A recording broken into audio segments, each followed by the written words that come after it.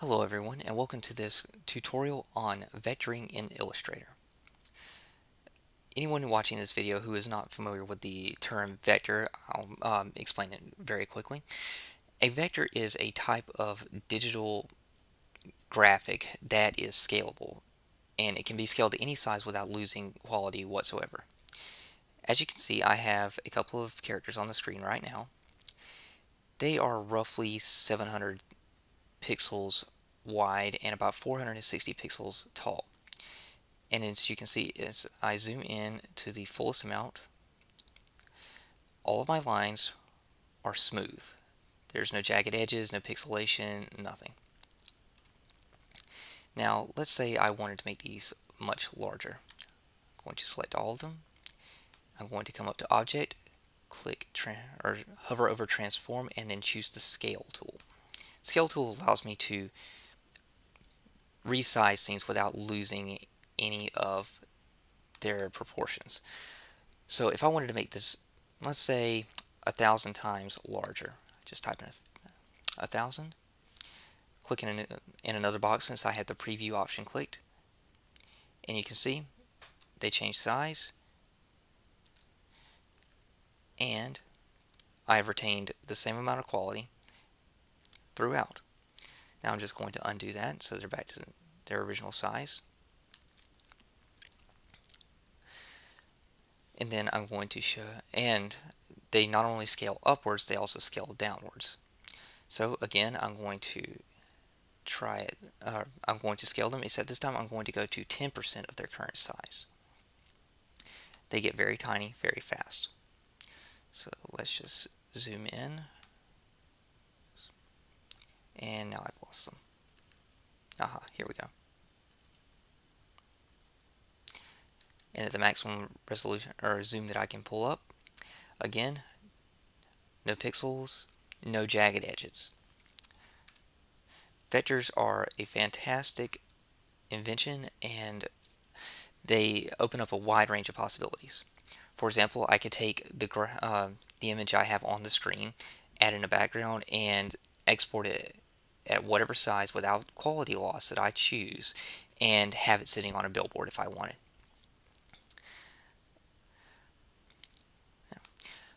Now the first concept that I'm going to go over with you, besides what a vector is the layers panel. If you'll pardon me, I just have to keep this at a certain amount of time.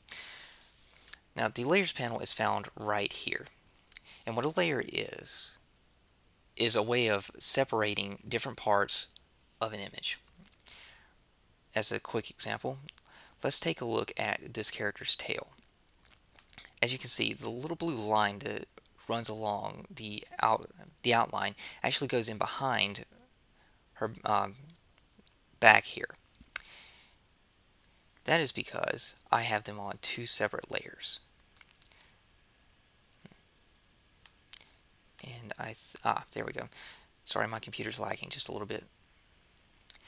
As you can see, this entire section here is layered below the back and leg, which is here. That's because they're on two different layers. If I were to take and hide this, you can see how the tail actually moves through the back right there.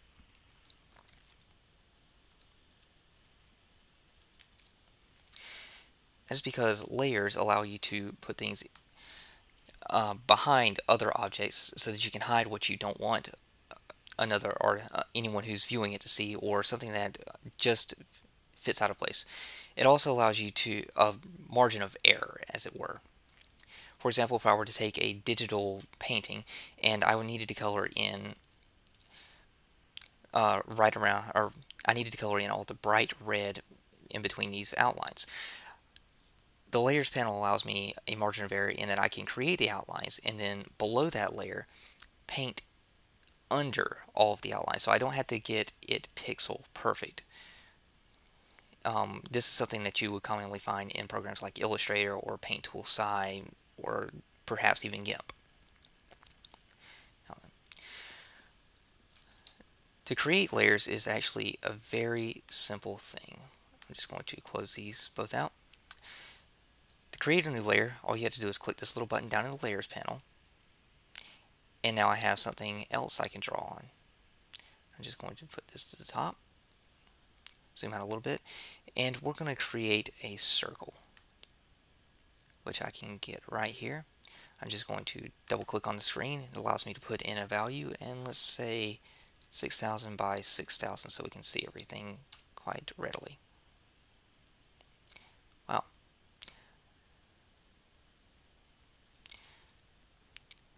Let's change the color of that so it's not quite so eye blistering, shall we?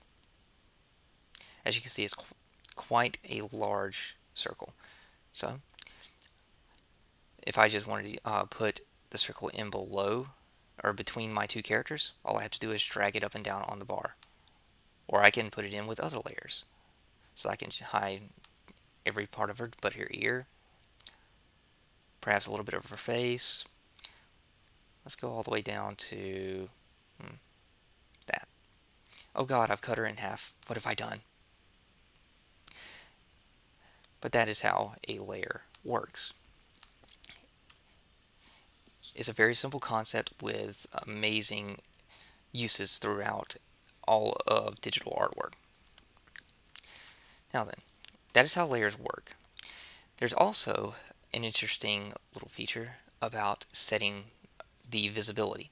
For example, if I just wanted to have, say, Snowdrop over here, visible, all I have to do is come over to my Layers panel, to the main layer that has everything that has to do with the character Wildfire on the left, and click the little eyeball right there. And now Wildfire's invisible. Set her back to visible. Now let's say I just wanted to play around with, let's say her little mark right here. If I didn't want the wing there, so I could mess around with it without actually deleting the wing, all I have to do is turn it off. Simple as that. Let's go up to her mane, which is layered right here. Let's say I needed to work on her eyelashes a little bit, which is kind of difficult with all the layers visible right now. So I just turn off her mane, and now I have a bald pony, but I can actually operate with the individual parts of her face without having her mane in the way and without deleting it whatsoever.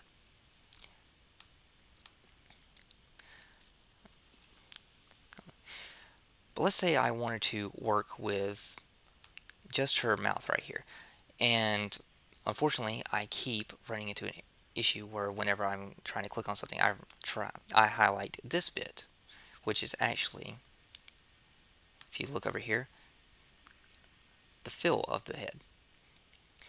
It's all the color portions that I needed to have, that I needed hidden behind the other parts of the mouth, the face.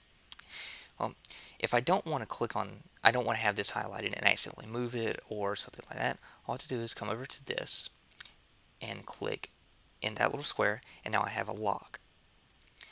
The lock makes it so I can't click on that. I can't edit it, I can't change it, does not matter what I do. I can move it up and down, but that's it.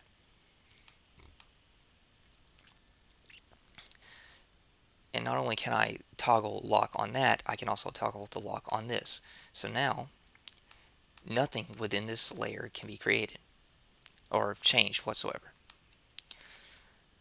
Now, a nice little feature of Illustrator is that I can create sublayers as well. A sublayer is just creating a layer within a layer. By clicking this little button right here, it puts a layer in here.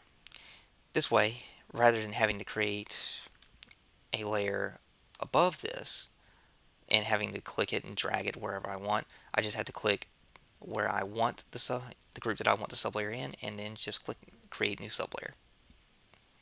Just going to go back and delete all of these. Well,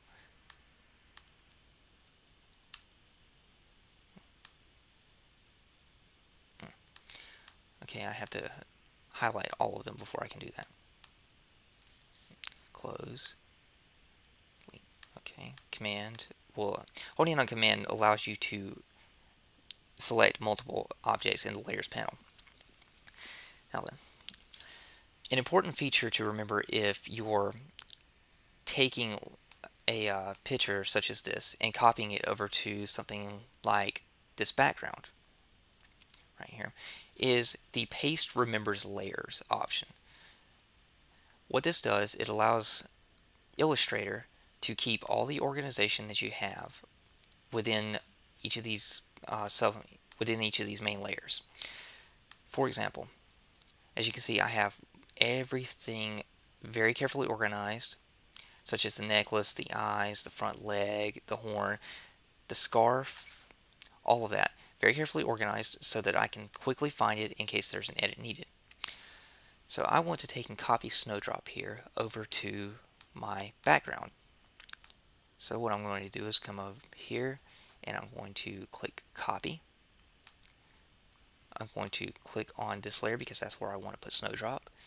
I'm going to come back to edit and click paste. It created a brand new layer for her. As you can see, I still have all of my layers completely organized. But what if I didn't have that option selected? So what I'm going to do is I'm going to unclick paste remember layers. I'm going to make sure to change it over here to it changed it for me. So again, I'm going to copy, which this time I'm going to use the keyboard shortcut Command or Control if you're on a PC, and C. Control C copies for you, and Control or Command V pastes. Okay, so now it didn't create a layer named Snowdrops for me. Instead, it just put it into the topmost layer, and as you can see, nothing is organized. Here, in fact, is her earring.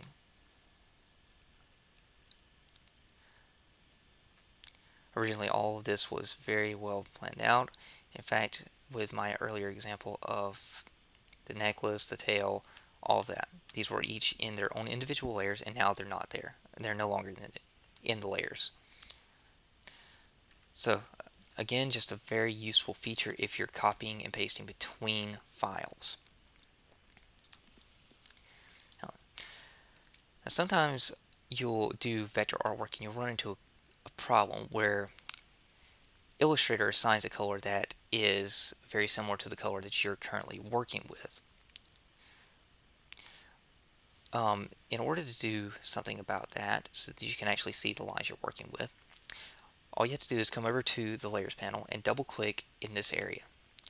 It brings up a Layers option box where you can change the color of the paths, I'm sorry, the strokes. So now I have burgundy. Perhaps I want an orange. Oh, that goes a little bit too close to the color that I currently have. Let's go with green. And now, whenever I click on it, I have that color. Contrasts very nicely with the burnt red, so I can see what I'm manipulating. The layer, if at any point that you accidentally close your layers panel, such as that, all you have to do is come up to the window option up here on the top of your window in Illustrator. It'll be generally in this area when you're playing around on Windows. I'm currently on a Macintosh. Let's just come down here to click on Window. Let's click the Layers option, and it brings it right back. And that is how the layers work in Illustrator. If you have any questions, please leave a comment in the comment section below. Thank you for joining me, and I will have up another tutorial very soon.